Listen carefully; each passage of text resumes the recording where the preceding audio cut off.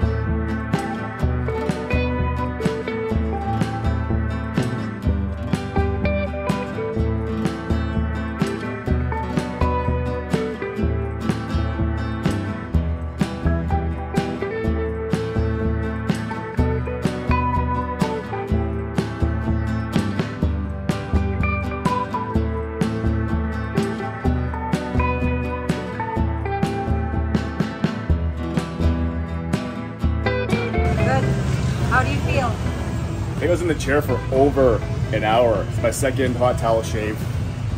Tito took his time. I was wiping off the powder. People were wondering what I'm doing. It was relaxing. He gave me probably almost a 15-minute massage and tapping. That's probably what I needed. I had a lot of stress in my shoulders and my arms, and he was good at what he does. He's been cutting hair for the last 35 years. Probably one of the most experienced in the shop. This barber shop is crazy. They charge people 70 pesos for a haircut. Mine was a bit more because it did take some time. He charged me 150. Definitely give him a tip on top of that. But in the beginning, I'm like, wow, this is taking a long time. And then he reclined his chair back, and I got to relax. And that was nice. Just did some breathing, did some breath work, and the massage at the end was amazing. Really good. I just don't like the white powder.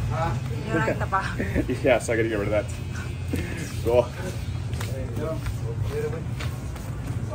Wipe it off, wipe it off, wipe it off. Good, good, good. Oh wow, it's too white still. That's okay, you're gonna be wearing mask anyway. What? Mask? You're gonna be wearing mask. Air. Ah.